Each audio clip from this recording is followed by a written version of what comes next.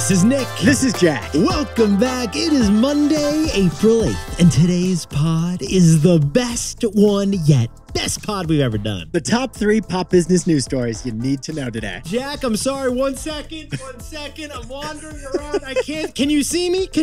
There's no sun up there. I think what my co-host Nick is referring to is the total solar eclipse, which is happening today. Yeah, you're in the path of totality right now. Is it like messing with the podcast equipment? What's going on? Dude, I'm recording from home because the whole state has shut down for this event. I'm shocked you didn't Airbnb out your living room for this thing. Could have made millions. It's the biggest thing to happen to Vermont since fish food ice cream. The biggest thing to happen to the sun, I guess, since the last eclipse. Jack, 3 stories for today's show. What do we got, man? It's a TBOY. For our first story, Bluey. Bluey isn't just a TV show for kids. Bluey is a $2 billion business for adults. So Jack and I are looking at why kids, parents, and investors are obsessed with Bluey. For our second story, it's Sweetgreen. Sweetgreen, the salad stock, has doubled in 3 months, and it's all thanks to one thing. Robo broccoli. And our third and final story is Grindr.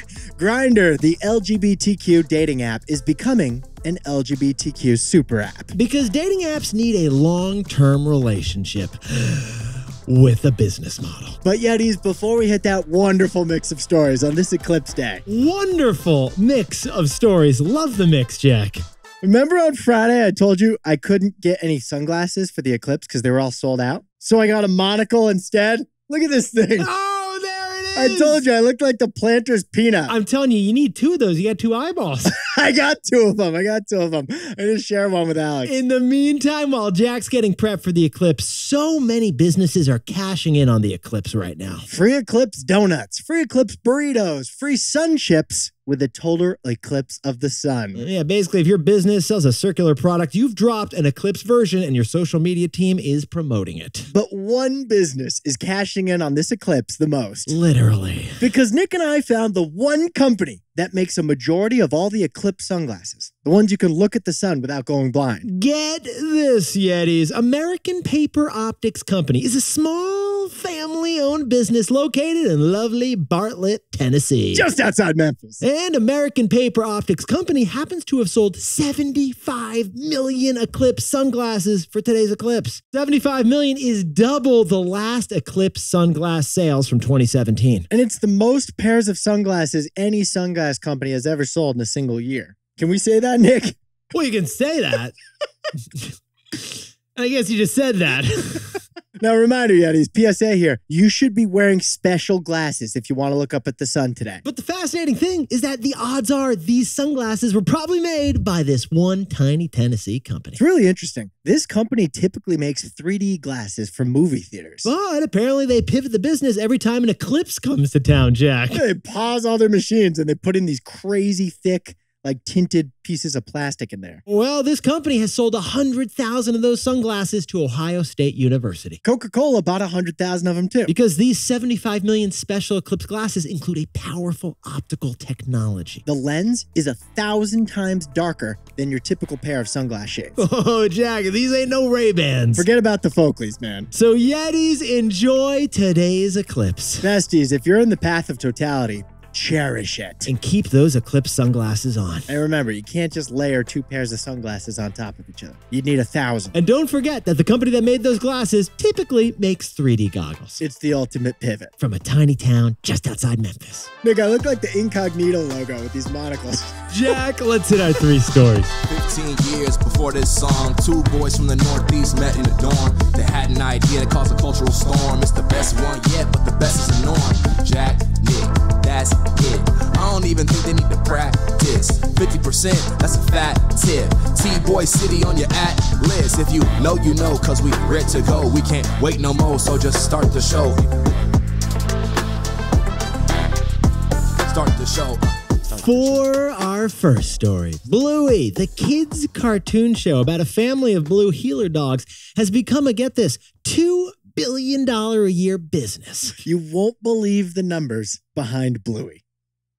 Now, Yetis, Jack and I spent the weekend reading the physical Bloomberg Business Week magazine. It's really nice to sit down on the weekend with some print media. You just curl up, a little coffee. I can picture you now, Jack. Jack puts both of his hands around the mug, don't you? No blue light hitting these eyes.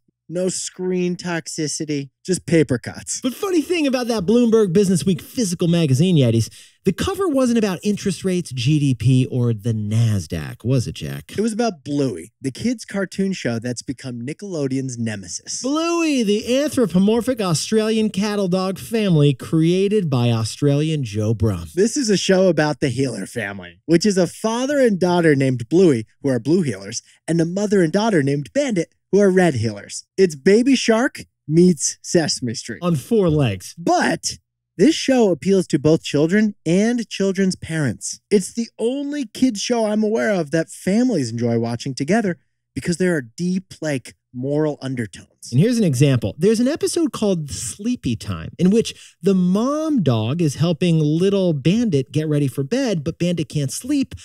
And then what happens in Bandit's dream, Jack? When Bandit finally drifts off, she dreams that her mother is her son. So the kid is watching and sees a sleep story and thinks it's an innocent sleep story about going to sleep. But the mom is watching and sees a relatable metaphor about the struggle of parenting, that you are the center of your child's universe. This is an existential undertheme and subplot about what it's like to be a parent. We're talking about the Confucius of cartoons, Jack. I've only watched 2 episodes, both 7 minutes long, by the way.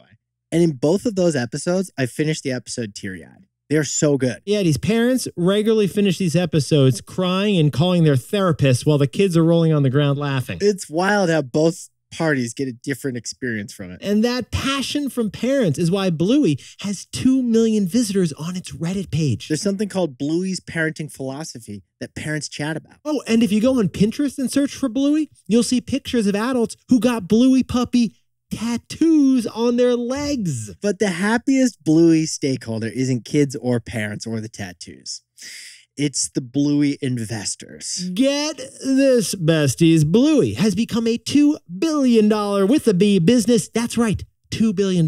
They sell $2 billion a year in TV rights and merchandise. Oh, and it's not just the most watched kids show of all time right now, is it, Jack? It's the second most watched thing on TV overall last year, behind Suits. 731 million hours of Bluey was streamed last year. Jack, could you sprinkle on some TV context for us over there? That's more than NCIS, more than Grey's Anatomy, Gilmore Girls, or Friends. And it all goes back to 2019 when Nickelodeon, interestingly, passed on buying the rights to this Australian TV show. Because they already had Blue's Clues, which would have been confusing, not just because of the name Blue, but because Blue is a dog in Blue's Clues. Well, perfect timing, because Disney was launching Disney Plus, and Disney decided to buy the international rights for Bluey from BBC and the Australian Broadcasting Corp. And today, Bluey is the most watched thing on Disney Plus. Get this, Bluey is 29% of all non-movie streaming on Disney Plus. Oh, and fun fact, Bluey is the first thing Disney's ever published that includes the word poop. Apparently it was really controversial, but Disney did not want to say the word poop, but Bluey made them do it. Everyone poops, except Disney, apparently. Add it all up, Yetis, and Bluey has sold $2 billion in TV rights, plush toys, and live events just in the last year. Holy keepy-uppy. So, Jack, what's the takeaway for our buddies over at Bluey? The most valuable content on television is for toddlers. Now, Yetis, Jack and I have said that live sports are the holy grail of streaming. But Jack, what's the streaming industry more excited about, really? Kid shows. For example, Netflix snagged the rights to Cocomelon in 2020, the biggest English language YouTube show on Earth. That same year, HBO Max snagged the rights to Sesame Street, bringing Big Bird to streaming. And Bluey, it's only 3 seasons long, that's it. And yet it's the #1 most streamed thing on Disney. Because toddlers and kids content is crucial for busy families. And streamers want those busy families as subscribers. So season 1 of Bluey, that basically is your kid's on-demand digital babysitter. And that's pretty cheap. It can be. And the parents can watch too. So everyone, they think that streaming as an industry is focused on live sports or getting the Super Bowl. But the most valuable content on TV, it's actually the content for toddlers. For our second story, Sweetgreen is the freshest stock on Wall Street so far in 2024 because the stock has more than doubled. Not because it opened a Robo salad restaurant, but because it opened 2 of them. Sweetgreen is the only publicly traded stock that references hearts of palm and spicy sunflower seeds in the earnings calls. This company is so organic. Sweetgreen, the $3 billion Washington, D.C. founded salad company that is super popular among busy urban professionals. You're probably bullish on their beats. Yeah, we get it. But Sweetgreen has never been popular among investors until this year. Sweetgreen stock is up a whopping 130% in 2024. Hold the curry cauliflower. Now, their latest earnings report did beat expectations for the first time since they IPO'd. But it wasn't because Sweetgreen sold more kale, more arugula, or more profitable pickled peppers that Peter Piker picked. The reason for the earnings beat is the Infinite Kitchen, Sweetgreen's fully robotic salad store. Now, Nick and I interviewed the co-founder of Sweetgreen, Nathaniel Rue, last year, just after they opened their first Infinite Kitchen in May. Yeah, so yeah, if you're curious about Sweetgreen, check out that interview. It's from last year. It's fantastic. But now, almost 1 year later, we have an update on how that Infinite Robo Kitchen is going. But here's the funny thing, Yetis. We don't know if the Infinite Kitchen salad tastes better. We haven't tried it. But we know its financials do. Oh, the financials taste way better, Jack. Because Yetis, as former Sweetgreen junkies, Nick and I used to go there every day when we lived in New York. Not even former. I got it 2 days ago. If you're ordering food at a typical Sweetgreen, you talk to a human behind the counter, telling them what kind of salad you want. Pro tip, mix the pot sauce with the pesto. There you go. Now, there's a human preparing that salad that Nick just ordered, and that human can be inconsistent. For example, they might put a lot of hot sauce when you only ask for a little. Or they may forget the pesto when you needed the pesto to pair with the hot sauce. Now, Sweetgreen just reported that the Infinite Kitchen is much more consistent than human salad preparers, and it's quicker to prepare a salad with that Robo thing than from a human. Yetis, this Robo restaurant from Sweetgreen includes a series of tubes that drop the exact amount of spinach, broccoli, falafel, and pesto into your bowl. Exact amount. So customers like the consistency and the speed. But more importantly, the finance team likes it too. Frank from finance is like, spicy cashew, exactly 2.5 ounces?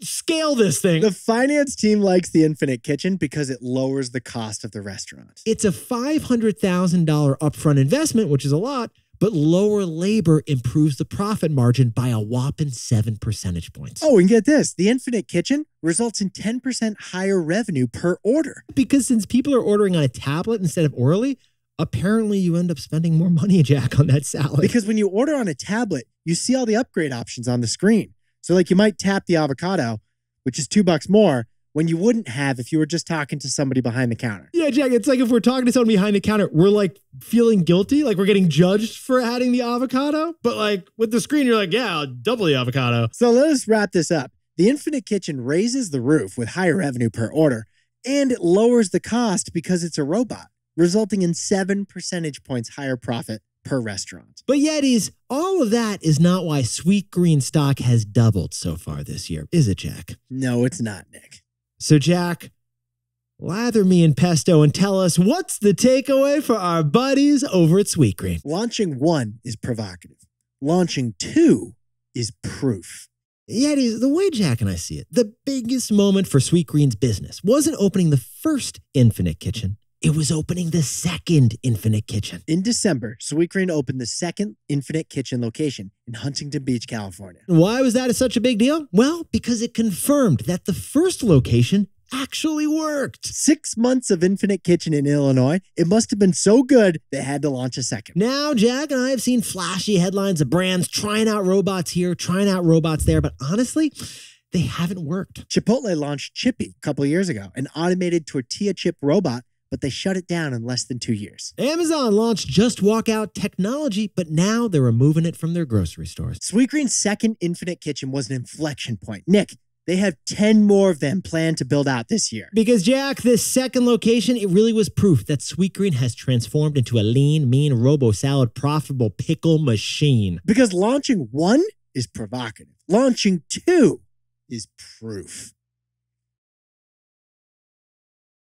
For our third and final story to kick off the week, Grindr just hired executives to expand the app from dating to travel and health. Grindr wants to become the LGBTQ super app because dating is limiting. Yeti's Grindr. It's the first gay app to list on the New York Stock Exchange, and they celebrated with the first drag show on the New York Stock Exchange back in November 2022. A $2 billion company, it's the most diverse thing Wall Street finance has ever done. Grindr, it's a hookup and dating app for gay, bi, trans, and queer people. But the annual shareholder letter from Grindr stated ambitions that go way beyond the bedsheets. Interesting thing Jack and I noticed. Grindr says that they are embarking on ambitious multi-year efforts to broaden the functionality of our app. So what is this dating app launching? Not friending, not networking. They're launching travel and health services. In fact, Grindr just hired the founders of a fitness app to expand the app's functionality. But Jack, before we go on, I got to pause the pod for a second here. Trivia. Which came first, Tinder or Grindr? It was actually Grindr.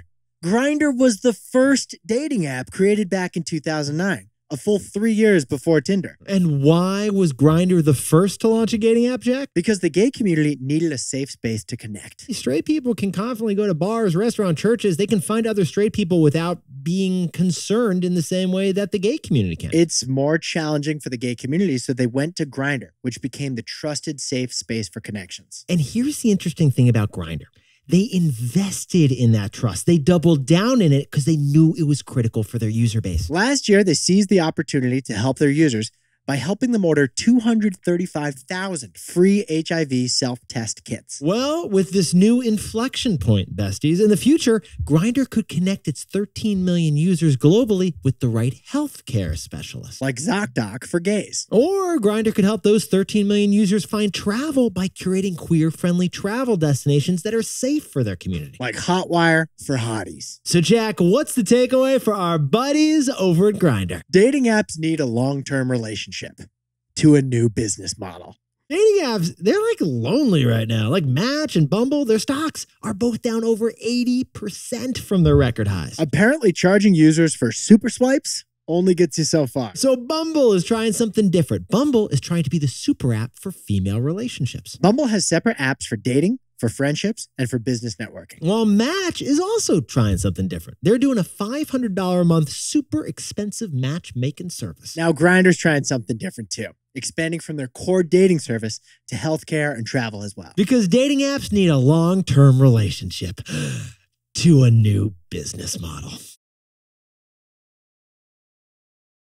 Jack, you're looking fantastic, and can you whip up the takeaways for us over there? Bluey has become a $2 billion TV franchise, uniquely popular with both kids and their parents. Because the most valuable content on TV is for toddlers. Our second story was Sweetgreen. Their infinite kitchen appears to be a game changer when it comes to profitability. Because launching one Robo restaurant was provocative, but launching two was proof. And our third and final story is Grindr. The OG gay dating app is hiring to expand into travel and healthcare. Because dating apps, they need a long-term relationship with a new business model.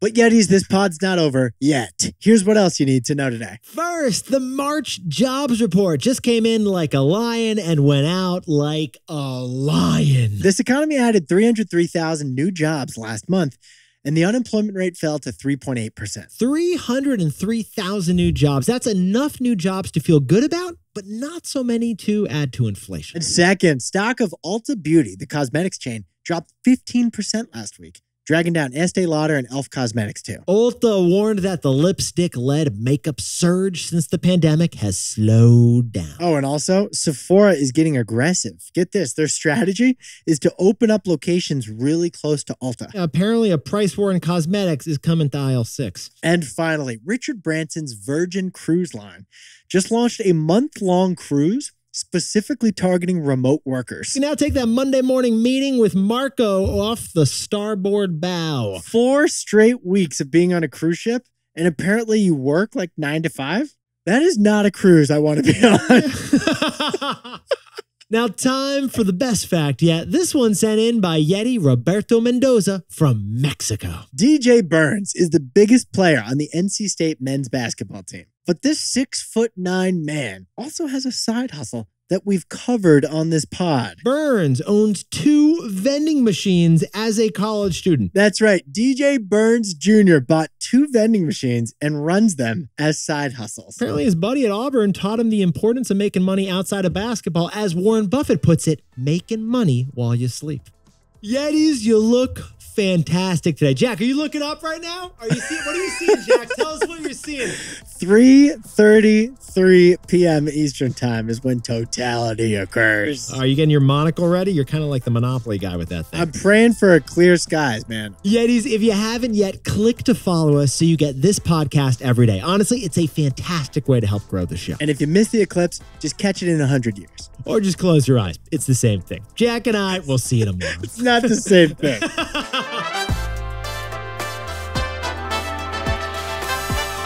And before we go, a happy birthday to Yeti Cliff Averill. The Super Bowl champ turned real estate developer is celebrating his birthday over in London with the whole family. And happy birthday to Patrick Cagle, who's turning the big 4-0 in Pike Road, Alabama. And Pansy, the potcake rescued dog, is turning 7 years old in dog years in St. Lucia.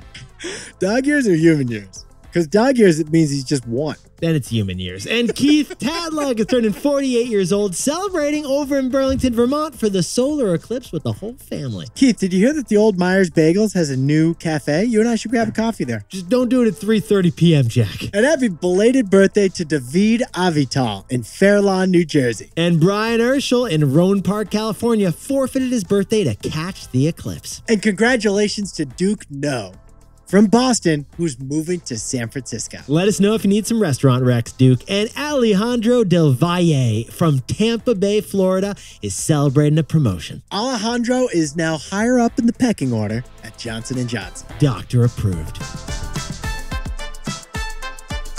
This is Jack. I own stock of Amazon, Bumble, Disney, and Netflix. And Nick and I both own stock of Airbnb and Chipotle.